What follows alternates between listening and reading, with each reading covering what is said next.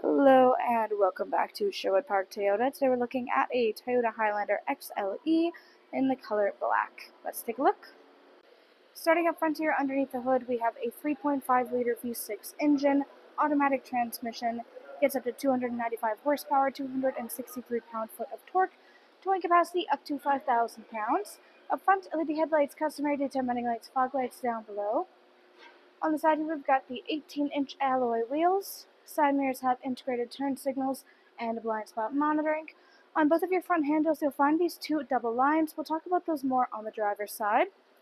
Moving back, all of your rear windows come with factory tinting, and up top we have silver roof rails. Approaching the back, on the bottom right-hand corner, you have your XLE trim level badge. Down below, you have your hitch receiver. Left-hand side, you have the Highlander badge. Then underneath your rear logo is your backup camera. You'll also notice this little button. If you give this guy a little press, it will pop open your rear windshield. You can use the little handhold underneath of your windshield wiper and then lift up to open up the space inside. Allows for easy access to anything you have inside of here, or if you have something in your cargo space that just doesn't quite fit within the confines of the space, you can have it pop out the back for a little bit. To close it up, just reach up to it, pull it back down into its beginning position. To open up your rear cargo space in full, reach underneath of your logo and press the button, and it should automatically rise up for you. Looking forward into here, we'll have both your second and third row seating. Both of these have 60-40 splits you can see on the left-hand side, allowing each side to work independently, such as how we have the third row with the left side laying down flat and the right side sitting upright. Either way, this can be achieved by releasing this little string handle on the top corner of the seats that will release the trigger to go both up and down. We'll take a look at the controls for the second row seats when we get up front there. In the back, for the third row, there is plenty of cup holder and storage space for them to use. And then all throughout the back, you'll notice this Toyota branded rubber mat liner across the cargo space and the third row seats. This, first off, is much easier to remove and clean any dirt and debris off of versus that typical clingy carpeted interior. It'll also help protect your vehicle from damage from your cargo, protect your cargo from damage from the vehicle. Now, if you look to the right-hand side, you'll be able to find your interior lighting. And if you're looking for your spare tire kit, look down at the ground. Underneath of the mat, you'll find a little fabric strap. Lift that guy up. Everything you need will be stored right underneath. We also have the interior cargo cover all the way across there. There is a little display showing you how to access it, and then you can access your spare tire through this porthole. Again, there is also a little display in the back showing you how to do that. Aside from that, you can use this little underfloor storage for a little bit of hidden storage space, if you so please. To close up your space here, you can reach up to your handle on the right-hand side or just press the electronic button on the left. Next, let's take a look at the inside. Inside, your interior upholstery is the tan leatherette with tan stitching. On the sides of the seats is where you'll find your adjustment to be able to move your seat back and forth to gain easy access to the third row, or to lay it down flat in order to extend your cargo space forward. Looking inwards, you have access to the folding down armrest / cup holder. This, of course, can easily fold upwards to increase the seating capacity. Looking forward, on the back of your front passenger and front driver seats, you have pouch storage. Back of your console is where you have your third zone air conditioning control panel. Through here, you're able to control the temperature, mode, and fan speed for your second and third row occupants. This can also be controlled from up front. Take a look at that when we get up there. And then down below, you have all of your charger ports available through that space. You got your storage spaces inside your door, power window control, and your built-in sunshade. This guy unlatches, rolls all the way upwards, and then locks in all the way up top, helping to keep the sun out of everybody's eyes without impeding on the view. You can easily unlatch, go all the way back down, and go flush into your door frame.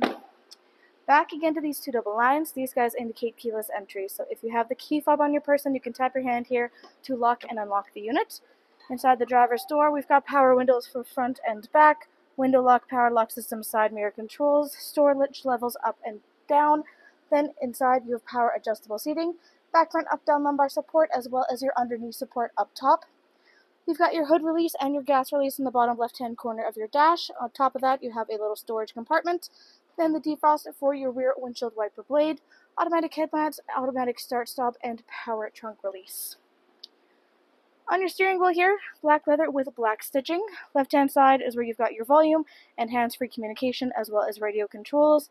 Right-hand side is you've got the dash controls up top, and then your cruise control down below, including the sonar and lane departure controls. Up top, you've got your clock, and then you've got your infotainment display screen. This is where you go to access much of the information about your daily driving experience. Currently, you're looking at the customizable home screen. Through here, you're able to access the built-in navigation screen, fully touch-sensitive as well. Then, for your audio listening, you have AM, FM, and satellite radio, full Bluetooth connectivity, optional adapters for USB and aux, and you can see you've got the CD player up top here. And then in all of your general apps, you have your navigation, audio, phone, message, eco setup, and maintenance. The setup is further specifics, general home screen, voice display, Bluetooth, audio, phone, driver, speakeasy, navigation, driver setting, and your vehicle. Top left is your volume, top right is tune scroll, radio controls on the right hand side. Underneath, push start ignition and your four-ways, defrost for your front and rear windshield and side mirrors, and then you have climate control center in the middle. Dual climate control up front here for the driver and front passenger, so that means that each of these are able to be controlled independently, or you can sync things up to have things work all in unison. You can have it synced up in quite a different variety for you, so you can have just the front synced up for driver and front passenger, while the rear get to function independently. You can have all of them synced up the way they are. You can have all of them unsynced. They all work independent. Lots of options to make sure everybody is comfortable at all times. Then you have this nice storage compartment runs the whole way across your front dash. There's a little divider you'll notice on the right, which means that if you pop something in one end of it and you hit a corner, it's not going to go sliding all the way to the other side out of your reach. It will help keep things from moving too far. On the left, you'll also find this little porthole right here. This allows you to feed cords through from up top down below to where you have all of your chargers down below, so you can keep your phone safe and secure up top here with it charging without having things getting too in the way and too convoluted. Down here is also where you have your USB and aux chargers. Then you have your traction controls, snow mode, downhill assist, and diff lock.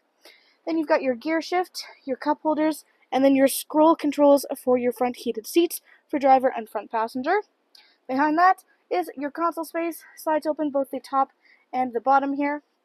Independently moving tray in the back, charger options down below. Then right hand side, you've got the lockable glove box down below there. Up overhead, we have your sunglasses compartment, which also doubles with having this built-in mirror.